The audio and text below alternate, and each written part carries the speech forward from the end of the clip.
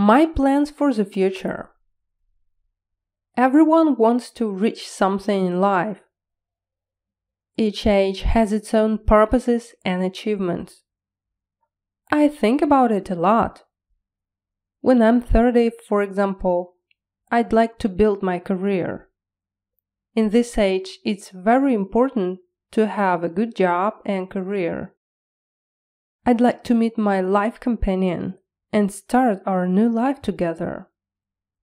Surely people in this age are ready to have a family and children. A lot of people become more responsible because in the future it will help to reach success.